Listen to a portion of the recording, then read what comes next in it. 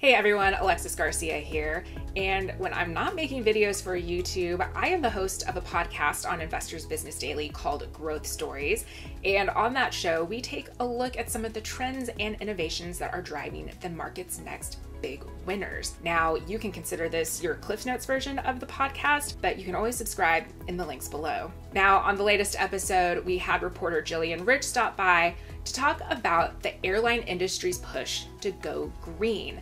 Now, as many of you are probably aware, sustainable investing or ESG investing has become really hot among investors. And as climate change becomes an increasing topic of discussion on Wall Street, a lot of airlines are grappling with how to clean up their act. Now, to do this, the aviation industry is looking at several options to tackle carbon emissions. First, let's define the problem. Now, right now, the industry estimates that airline travel accounts for about 2.5% of global emissions.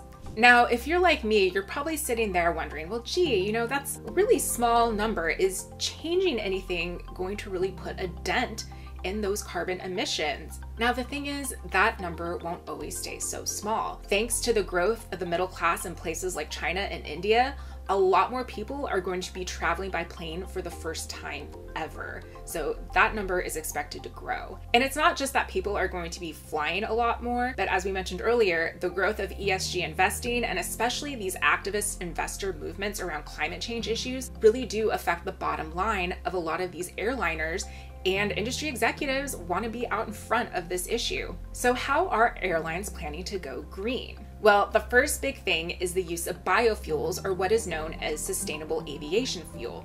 Now, this is an alternative to traditional jet fuel, and it's made from things like vegetable oil, algae, rotting fruit, and even used diapers. Now, sustainable aviation fuel could cut carbon pollution from planes by about 60%, and that would put air travel on par with buses and trains. Now, several airlines, including United, American, Virgin Atlantic, and Air France, already power airplanes with a blend of conventional fuel and biofuel, though biofuels only really account for a very, very tiny part of the mix.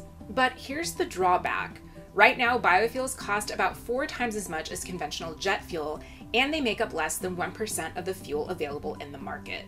So that creates kind of this catch-22 with the technology right now, because biofuels are more costly than kerosene, but airlines aren't buying enough of biofuel for producers to make more and lower the cost. So biofuel demand really needs to be there for supply to increase, and supply needs to be there for demand to increase. Now, the next technology showing a lot of promise are hydrogen planes. Now, hydrogen fuel is considered the holy grail of energy sources by some because it would do the most to lower carbon emissions. So instead of planes pumping out carbon using jet fuel, they would instead only emit water while traveling.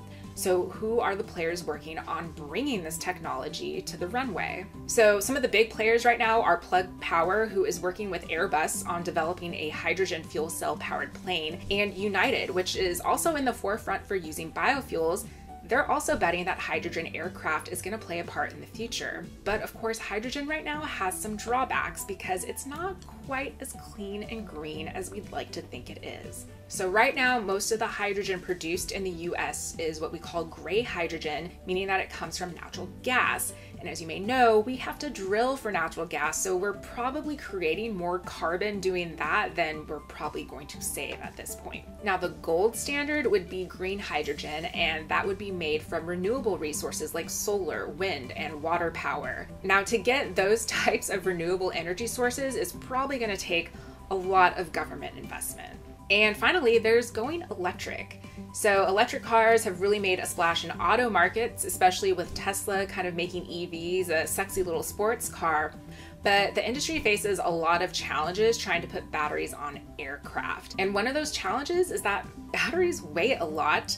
And one analyst told us that pound for pound, jet fuel provides 14 times more energy than a battery right now. So to really shift to electric, the industry would really need to focus on technology that would make batteries usable in larger aircraft. Because right now, any electric aircraft would basically have to service a smaller regional market. And of course, there's things like air taxis that are in development that could take people in between close cities like Baltimore or DC, or from the suburbs to inside the city center. Now, those are just a few options of the technologies that airlines are looking at to go green. And of course, the timeline for when all this would be implemented is so broad. I mean, we're looking at like 2030 or 2050 for some of this stuff. But the main thing to keep in mind for investors and analysts who are looking at the airlines is that they want to see that they're making progress on some of these sustainability pledges and moving toward making meaningful changes. So again, they're not caught back-footed, and they'll be ahead of these issues as they start to take shape over the next few years.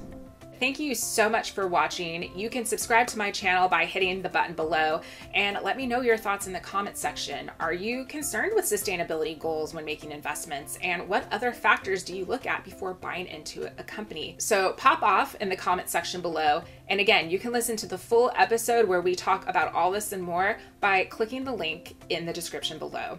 Thank you so much, and we'll see you next time.